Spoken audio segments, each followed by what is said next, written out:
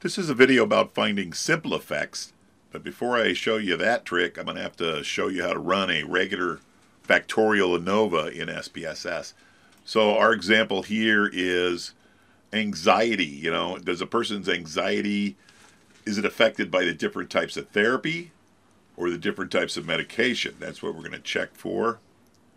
So the DV is anxiety. Everybody in the study is being measured for anxiety. That makes it the DV. And then the first IV is the therapy types, and there are 3 of them. That's where the 3 comes in up here from the 3×2 factorial. The second IV is the different medications.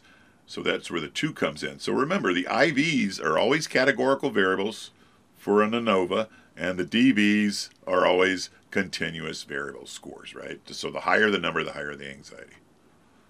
So let's take a look at this. So the 3 therapy types are CBT, biofeedback, and DBT. These are called levels, by the way. And our second IV is the medications. And we're dealing with Xanax and Ativan. So let's go ahead and get some working room here. And let me put the scores in. The DV is anxiety, so what I'm putting in the little cells here will be their each individual's anxiety scores. And there they all are. So you can see some's a little high, some's a little low. So remember, the higher the number, the more the anxiety. So now let's switch over to SPSS. So hold on. Okay, Factorial Anova. We're going to go to Analyze, General Linear Model, Univariate. And our DV is anxiety scores. Scooch just over. And our therapy type is a fixed factor. So remember, fixed factor at this stage means categorical variable. And medication, 1, 2, 3. So let's go to options. Homogeneity tests, descriptives, effect size, and power. And let's just leave it at that. I'm not going to do any post-hoc tests, etc., because this is a video about simple effects. So that should be okay. Am I missing something? I don't think so. Oh yeah, we want plots. Therapy is horizontal, medication is separate. We're going to add them. Now remember, these are the plots of the marginal means, and if they cross or they look like they're going to cross, that usually means there's interaction, significant interaction going on. So let's take a peek at that and click OK.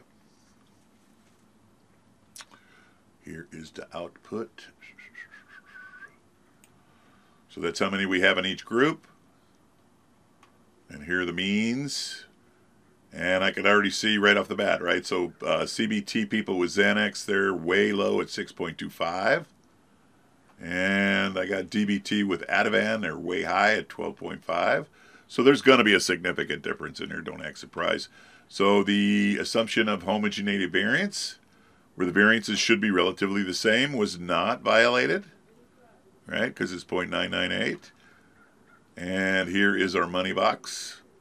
So this is our source of variance box. So the overall corrected model, the first row, is significant. So that means somewhere, yes, between these 6 groups, there is going to be a significant difference. It doesn't tell you where, but this is what we call an omnibus F. It's your first significant F. So somewhere between those 6 groups, there's a significant difference in anxiety scores. So we never look at the intercept. Well, we do, but not in this video. So first variable, IV is the therapy type. There was a significant difference in anxiety scores based on therapy type because this is less than 0.05. So in other words, another way to say that is there was a main effect of therapy type. Say that again. There was a main effect of therapy type. That just means there was a significant difference in whatever the DV was between the 3 levels of the therapy type. Number 2, medication. There was no significant difference in anxiety scores for the medication. And so we can say there was no main effect for medication because that number is not less than 0.05. And the last one is the interaction term. That's the one we're checking for. That little asterisk tells us that this is the interaction term, and it was significant. Okay, so there was a significant interaction going on between at least one of the therapy types and one of the medication types. So we're going to do some further investigation. But let's look at the marginal means plot, and it crosses all over the place. So that means there is some kind of interaction. So now let me show you how to go about getting a simple effect. Okie dokie schmoky. So main effects again. So there was a main effect of therapy. In other words, there was a significant difference in the DV scores, the anxiety scores, between the three types of therapy. But there was no main effect between the medications. So in other words, there was no significant anxiety difference in the anxiety scores between the two different medicines. Okay, so now we're going to go ahead and look at what we call the simple effects. A simple effect, by definition, is where you hold the data at one level of one IV, but you run it across all the other levels of the other IV. It's kind of complicated to say in language, but let me show you a picture. So if we just looked at, let's just say we pretended we just looked at the Ativan guys, these guys, okay?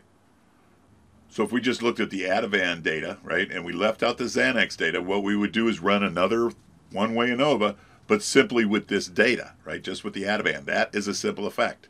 Another simple effect is if we just looked at Xanax guys, right? So everybody in the study had been on Xanax, nobody from the Ativan. That would be a simple effect. And we could also go this way. We could simply look at just the CBT people for the both drugs, right? That would be a little t-test. Or just the biofeedback. Again, that would be something like a t-test and a DBT. That too would be a t-test. So there's actually 5 different simple effects that you can go in through here. So let's go back to SPSS and I'll show you how we're going to do this. Simple effects time. Okay, basically we're going to do the same thing we just finished. We're going to go to Analyze, General Linear Model, Univariate. And that all stays the same. We're going to go to Estimated Means. Click on that. And we're going to stick in the therapy type and the medication type. And the interaction type. We're going to stick those in there. We're going to compare main effects. And click Continue. And we're not going to click OK. We're going to click the Paste button. And that gives us our syntax table. So this is where we want to make a real quick change. Hold on one second. So we're going to go to this E-means, right? Estimated means for the interaction type. Right past that last parentheses, we're going to type the word compare. And then in parentheses, we're going to type in the second medication variable. Close parentheses. Now, what this output should give us is it's going to compare the medication separately for the CBT group, the biofeedback group, and the DBT group. So let me say that again. This should give us 3 simple comparisons, simple effects divided over the different therapy types. So let's just take a look, see what happens. We're going to go ahead and click this guy. And there's our output. So what we're looking for are these boxes down here. Here's the pairwise comparisons. That's not what we're actually looking for. We're looking for, where is it right here? Pairwise comparison. This one. These right here are the univariate tests. These are your simple effects. For the CBT group, right, there was a significant difference between the Xanax and the Ativan. And for the biofeedback, there was a significant difference between the 2 drugs, but there was not for DBT. So that's how you do simple effects in SPSS. I hope this helps. MGZ, out.